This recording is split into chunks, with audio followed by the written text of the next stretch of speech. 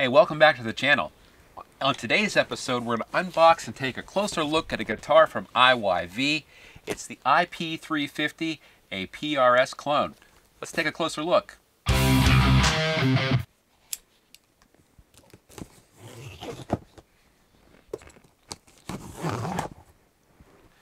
This is exactly how it arrived at my door. Purchased on Amazon.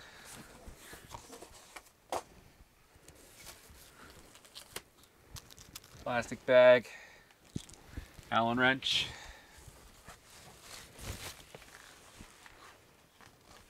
and that's it. Okay, definitely not packed up as secure as I would prefer they be shipped, but so far it looks like it made it in one piece. Let's take a look. There it is.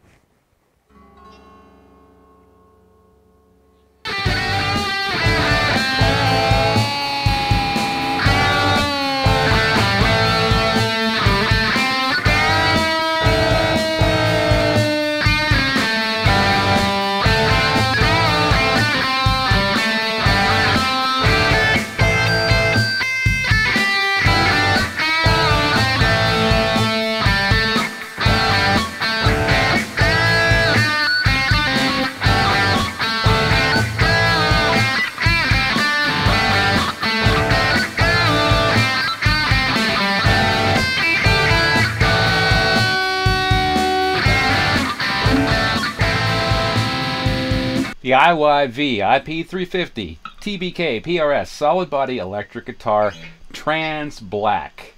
Now Amazon is both, as well as the manufacturer's website, are really short on specs, but they list the body as mahogany, and that's about it.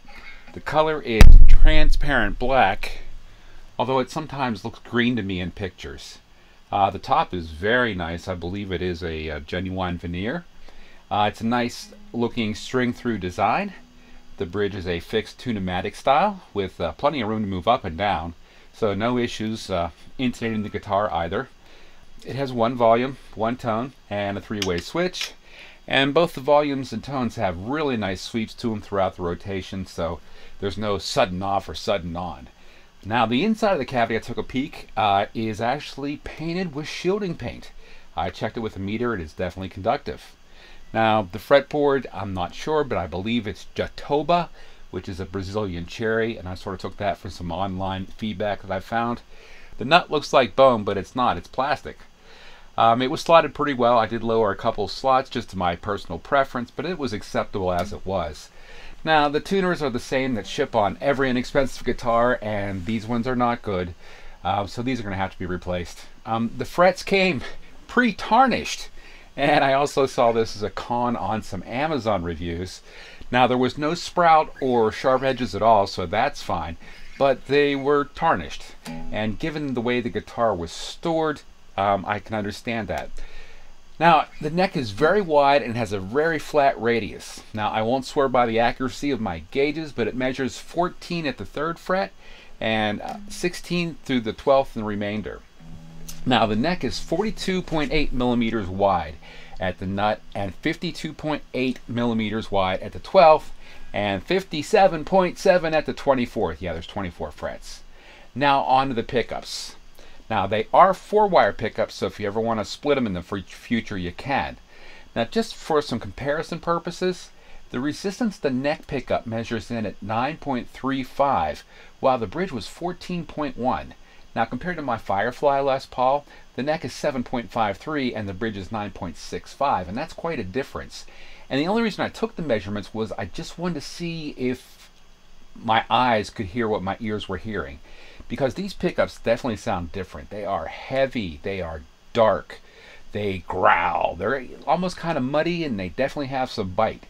Now when I put this guitar on my pedal board, I found myself I had to boost all the high ends and trebles just to get a tone that I'm familiar with.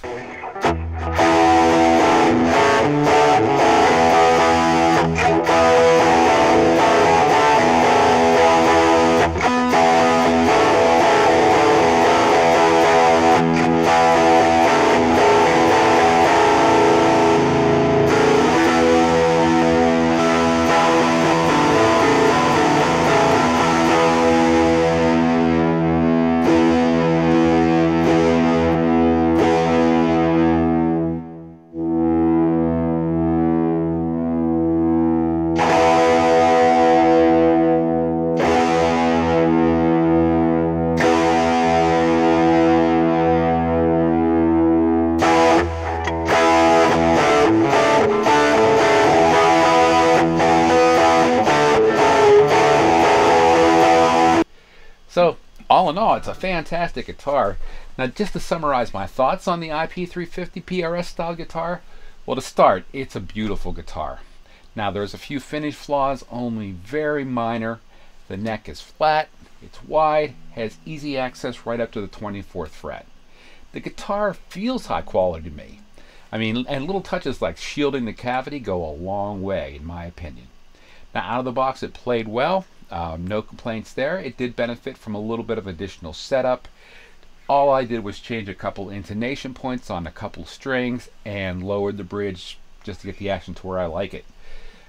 Now, like I said about the pickups, they are fat, really deep, really growly, and with 4 wires you can do some splitting if you ever want to put a push-pull pot in this thing to split them for additional tones if you ever wanted. Well, hey, I want to thank you for watching today and making it this far in the video. I really do appreciate it. If you don't mind, please hit the subscribe button. That really helps out. I'll put links to this guitar and anything else that I've used in this video in the description down below. Those are affiliate links. They do help the channel out, and I do appreciate it. So until next time, be safe and peace!